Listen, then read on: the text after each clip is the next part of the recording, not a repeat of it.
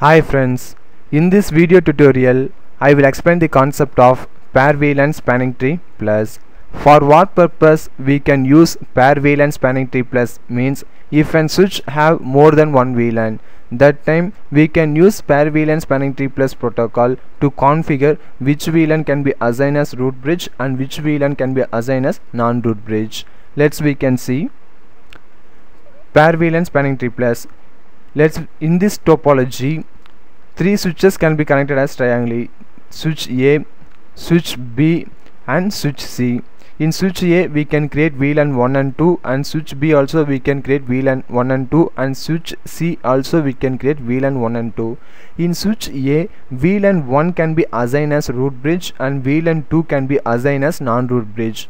In switch B, VLAN 2 can be assigned as root bridge and VLAN 1 can be assigned as non-root bridge. In switch C, VLAN 1 and 2 both are assigned as non-root bridge. So in switch A, VLAN 1 is assigned as a root bridge. That time switch C, VLAN 1 port is forwarding state and VLAN 2 is blocking state. In switch B, root bridge is VLAN 2. That time the forwarding port for VLAN 2 and blocking port is VLAN 1.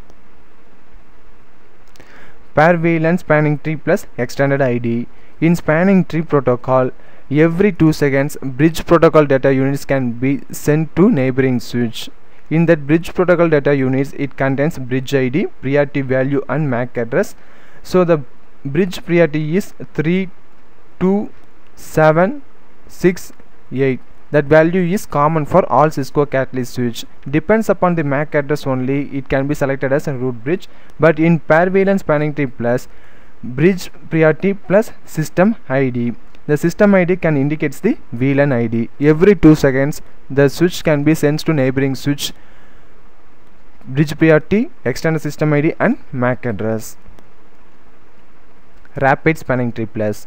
So the pair VLAN spanning tree protocol works like same as rapid spanning tree plus. In rapid spanning tree plus, we can configure in blocking port, means it can be immediately changes into the forwarding port. It cannot be wait for listening and learning state. That is the main advantage of rapid spanning tree plus. Pair VLAN rapid spanning tree plus protocol. The syntax for configuring rapid pair VLAN spanning tree plus is go to the global mode and give spanning tree space mode space rapid hyphen pair VLAN spanning tree. Using this command only we can configure pair VLAN spanning tree plus. How to verify the spanning tree configuration? We can give show space spanning tree space VLAN, then we can give the VLAN ID. Otherwise we can give show spanning tree. It will display all the VLAN details. How to debug this spanning tree pair VLAN spanning tree plus? Debug space spanning hyphen tree space pair VLAN spanning tree plus. Configuring root and secondary bridge. In this topology, 3 switches can be connected triangle: switch A, switch B and switch C.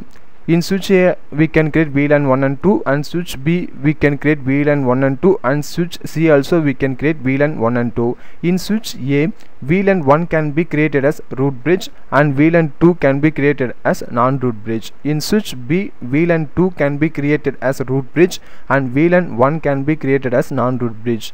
In switch C, we can create both VLAN 1 and 2 can be created as non-root bridge. So in switch A we can give VLAN 1 can be created as a root bridge. So the syntax for creating root bridge is, here we can see switch A. In switch A we can create 2 VLAN 1 and VLAN 2.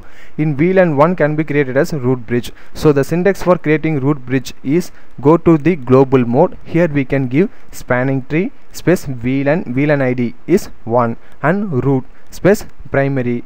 This primary command indicates that VLAN 1 can be assigned as an root bridge, and switch A VLAN 2 can be assigned as non-root bridge. So go to that global mode, given spanning tree space VLAN ID space root Here we can give secondary. The secondary command can indicate that VLAN 2 is a non-root bridge. Here we can see spanning tree space VLAN, VLAN ID, priority. The priority value can be also given to assign whether the VLAN can be assigned as root bridge or secondary bridge. So the priority value can be starts from 0, 4, 0, 96, and it can be incremented like 4096 plus 4096. It can be incremented. Depends upon the priority value, the VLAN can be assigned as root bridge and non-root bridge. In switch B, VLAN 2 can be assigned as root bridge and VLAN 1 can be assigned as non-root bridge. The syntax for assigning root bridge is spanning tree space VLAN 2 space root, here primary. So in switch B, VLAN 2 can be assigned as a root bridge and VLAN 1 can be assigned as non-root bridge.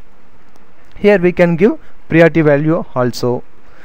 So the priority value can be incremented like 4096, 4096 like that. Describing portfast. The portfast command can be used only in access port. In trunk port we cannot be using portfast. In all Cisco catalyst switch, the portfast command can be enabled predefinedly. We no need to configure manually. How to configure portfast commands? Here we can see switch X configure -interface. If the switch can be connected to PC fast Ethernet 0/1, so go to that interface, given spanning tree space portfast, so that interface can be assigned as an portfast. Otherwise we can give in the global mode spanning tree space portfast space default. So all the except non-trunking interface, all the port can be assigned as an portfast. How to verify portfast means show space running -config space interface space interface.